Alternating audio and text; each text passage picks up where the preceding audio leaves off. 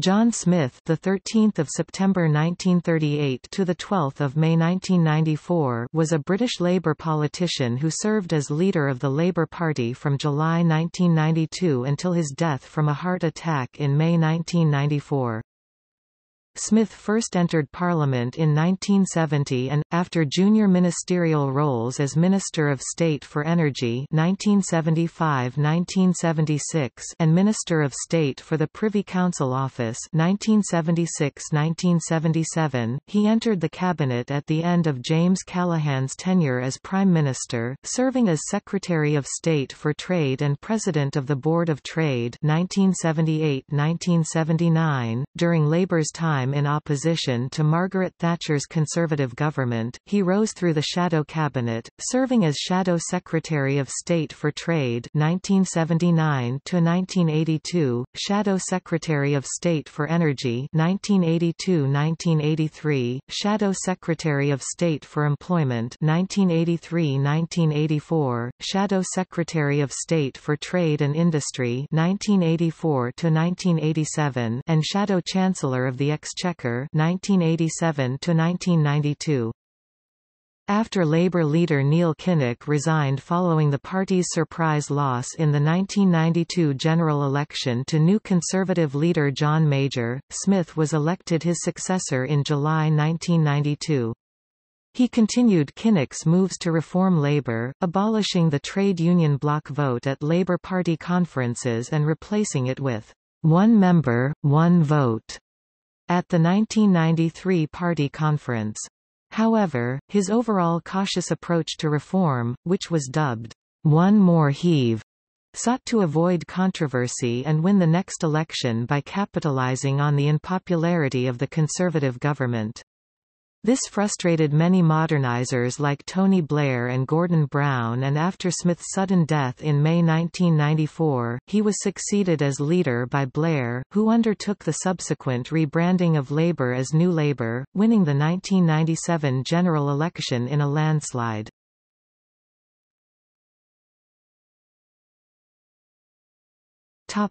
Early life. Smith was born at Baderick, Dalmally, Argyll, the eldest of three children of Sarah Cameron, née Scott, the 29th of July 1910 to the 11th of January 1997, and Archibald Leach Smith, the 18th of June 1907 to 1981. At the time of Smith's birth, his father was schoolmaster at Portnahaven, Islay. However, 2 years later he became the headmaster of the primary school at Ardrishaig, Argyll, which Smith went on to attend. From September 1952, Smith attended Dunoon Grammar School, lodging in the town with a landlady and going home during the school holidays, before enrolling at the University of Glasgow. He studied history from 1956 to 1959, and then law, from 1959 to 1962. He joined the Labour Party in 1955. He became involved in debating with the Glasgow University Dialectic Society and the Glasgow University Union. In 1962, he won the Observer Mace debating competition, speaking with Gordon Hunter. In 1995, after his death, the competition was renamed the John Smith Memorial Mace in his honour. In 1963, he became a solicitor and then in 1967, an advocate at the Scottish Bar, supplementing his income by working as a libel lawyer for the Daily Record and the Sunday Mail.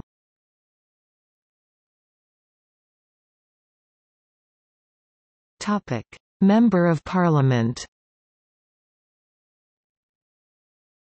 Smith first stood as a Labour parliamentary candidate at a by-election in 1961 in the East Fife constituency. He contested that seat again in the 1964 general election. At the 1970 general election, he was elected as Member of Parliament (MP) for North Lanarkshire, succeeding Margaret Herbison. Smith made his maiden speech on 10 November 1970, opposing the Conservative government's Family Income Supplements Act, 1970. On 28 October 1971, Smith defied the Labour whips enjoining Labour MPs led by Roy Jenkins to vote in favour of entry to the European Economic Community. These included Roy Hattersley, Shirley Williams, Bill Rogers and David Owen, all of whom he was later to sit with in the Callaghan cabinet.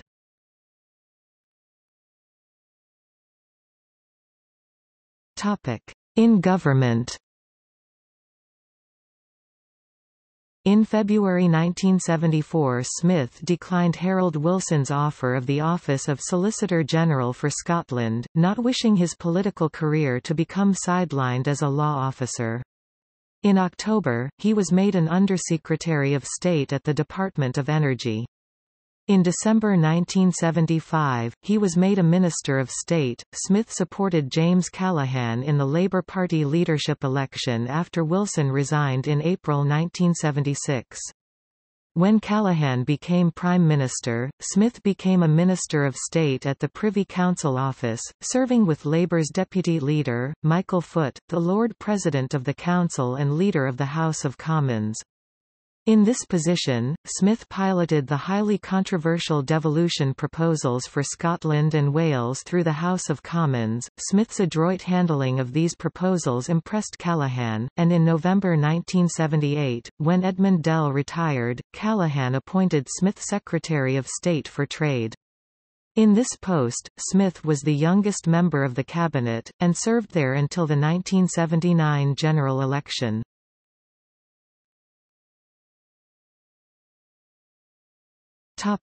Shadow Cabinet.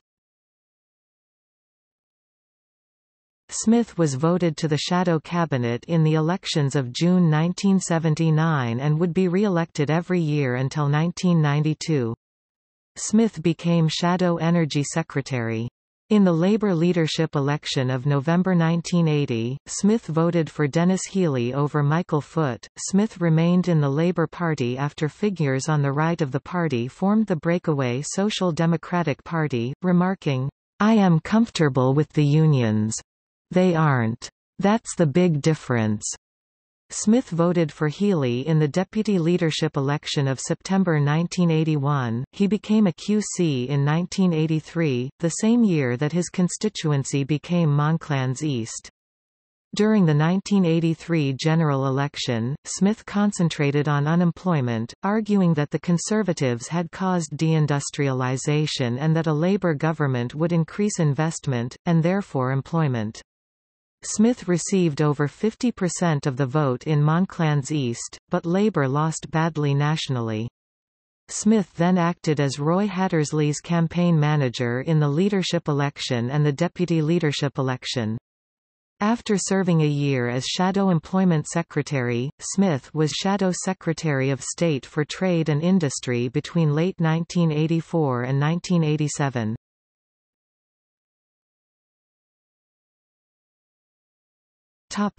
First heart attack. Smith suffered a heart attack on 9 October 1988, and was forced to spend 3 months away from Westminster to recover.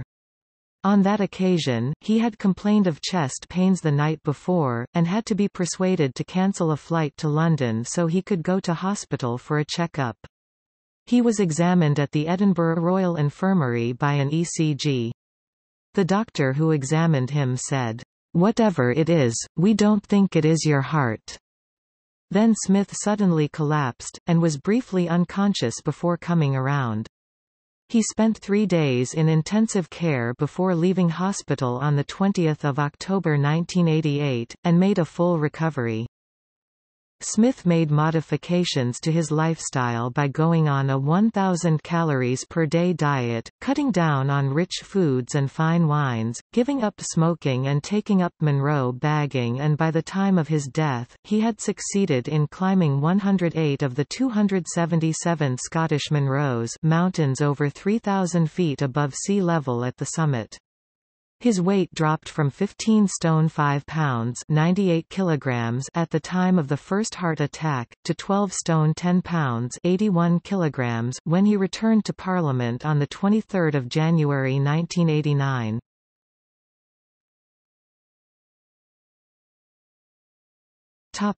Shadow Chancellor of the Exchequer. Smith was appointed Shadow Chancellor by Neil Kinnock in July 1987 after the Labour Party's general election defeat. Despite a quiet, modest manner, and his politically moderate stance, he was a witty, often scathing speaker. Smith was named as Parliamentarian of the Year twice, first in November 1986 for his performances during the Westland controversy, during which Leon Britton resigned, and the second time in November 1989, for taking Nigel Lawson to task over the state of the economy and over his difficult relationship with Sir Alan Walters, the Prime Minister's economic advisor. Smith made two notably witty attacks on Lawson that year. On 7 June 1989, he sang the theme tune for the soap Neighbours at the Dispatch Box, lampooning the differences between Lawson and Sir Alan Walters, who was critical of Lawson's policies but whom Thatcher refused to sack. Then on 24 October, he made another scathing attack on the differences. 2 days later, Lawson resigned, followed shortly afterwards by Walters.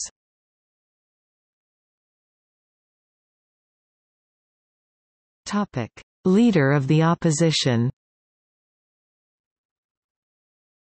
Following Labour's fourth consecutive defeat at the general election of April 1992, Neil Kinnock resigned as leader and Smith was elected Labour leader. Although Labour had now been out of power for 13 years, their performance in the 1992 election had been much better than in the previous three.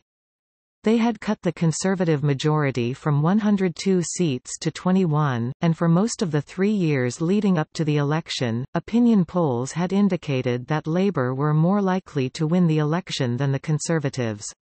The resignation of long-serving but increasingly unpopular Conservative Prime Minister Margaret Thatcher, and the well-received election of John Major as her successor, had seen the comfortable Labour lead in the opinion polls wiped out, and in the 17 months leading up to the election, its outcome had become much harder to predict.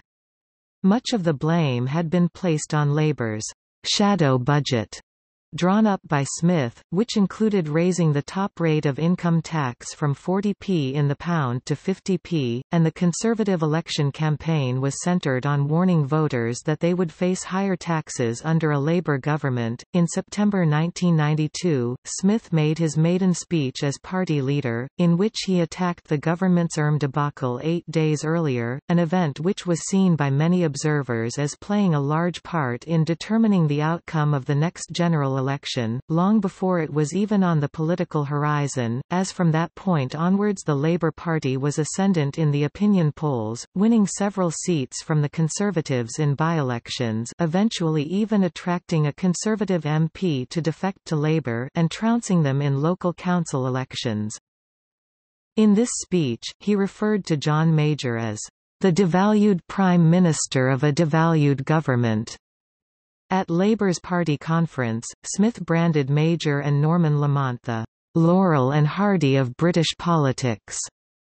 This echoed his attacks on Major's government made before the 1992 election, while he was still Shadow Chancellor, most memorably when he labelled irresponsible Conservative plans for cutting income tax to 20%, and joked at a Labour Party rally in Sheffield that the Conservatives would have a box office disaster with "Honey, I Shrunk the Economy," in reference to the recent Disney motion picture Honey, I Shrunk the Kids, mocking the recession which was plaguing the British economy at the time. In a June 1993 debate, Smith again savaged the Conservative government, saying that under John Major's premiership, "The man with the non-Midas touch is in charge.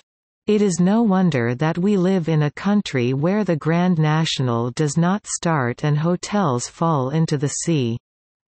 In reference to the 1993 Grand National, which was cancelled after a false start, and to Holbeck Hall Hotel in Scarborough, which had recently collapsed off a cliff, during the same debate, Smith commented on a recent government defeat in the Newbury by-election to the Liberal Democrats, a poor showing in the local elections and a subsequent cabinet reshuffle by saying that If we were to offer that tale of events to the BBC Light Entertainment Department as a script for a programme, I think that the producers of Yes Minister would have turned it down as hopelessly over the top. It might have even been too much for some mothers do Avenue.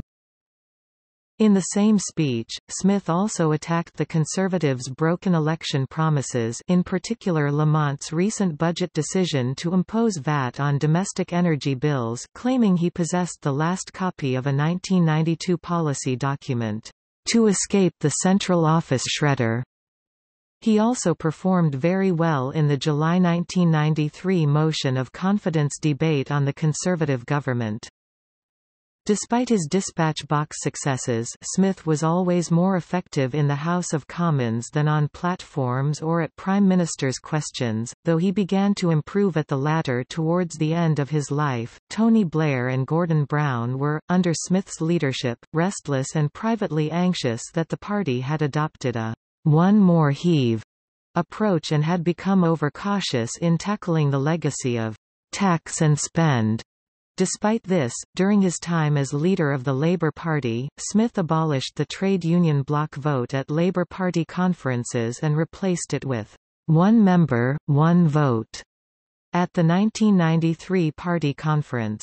He also committed a future Labour government to establishing a Scottish Parliament, an aim fulfilled by his successors after his death, most notably his close friend Donald Dewar. Smith was also a committed British Unionist.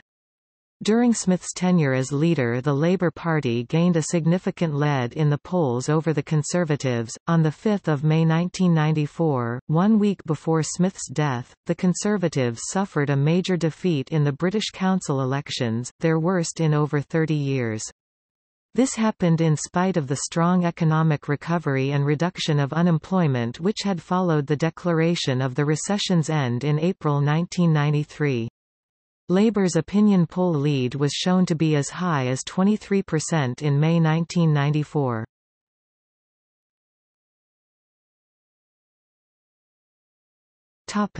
Death. On the evening of the 11th of May 1994, with around 500 people present, Smith made a speech at a fundraising dinner at Park Lane Hotel, London, saying, "The opportunity to serve our country, that is all we ask." At 8:05 a.m. the following morning, whilst in his Barbican flat, Smith suffered a fatal heart attack. His wife phoned an ambulance and he was rushed to St Bartholomew's Hospital where he died at 9:15 a.m., having never regained consciousness. On 28 April, a fortnight before his death, Smith had visited the same accident and emergency department to campaign against its proposed closure. The doctor who had served as his tour guide, Professor Mike Besser, tried unsuccessfully to save Smith's life. In response to his death, John Major paid tribute in the House of Commons to Smith, culminating in the now well-known line, that he and Smith would share a drink, sometimes tea, sometimes not tea. It was reported that there was weeping in the chamber. On the day of his death, the BBC 9 o'clock news was extended to an hour as opposed to the usual half-hour. This replaced the medical drama which was due to follow at 9:30, coincidentally entitled Cardiac Arrest. During question time that evening, panelists paid tribute to Smith instead of debating. George Robertson and Menzies Campbell were among the participants. On 20 May 1994, after a public funeral service in Cluny Parish Church, Edinburgh which was attended by almost 1,000 people, Smith was buried in a private family service on the island of Iona, at the sacred burial ground of Rhylig O'Drain, where many early Scottish and Norse kings are said to be buried. His grave is marked with an epitaph quoting the fourth epistle of an essay on man by Alexander Pope. "An honest man's the noblest work of God." His close friend Donald Dewar acted as one of Smith's pallbearers. On 14 July 1994, a memorial service for Smith took place at Westminster Abbey and was attended by over 2,000 people. The Archbishop of Canterbury George Carey gave an address.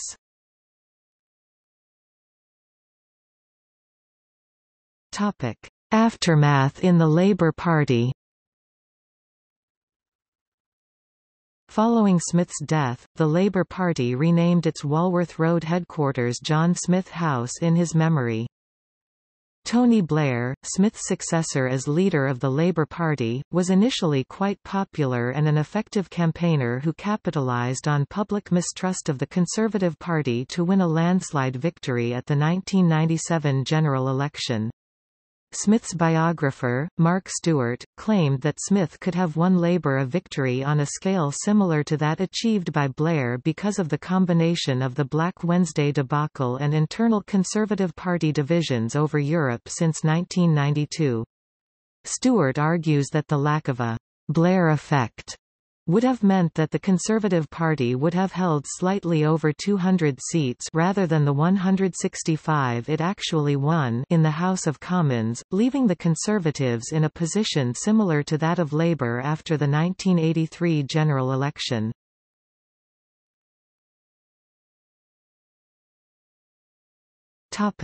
Personal life.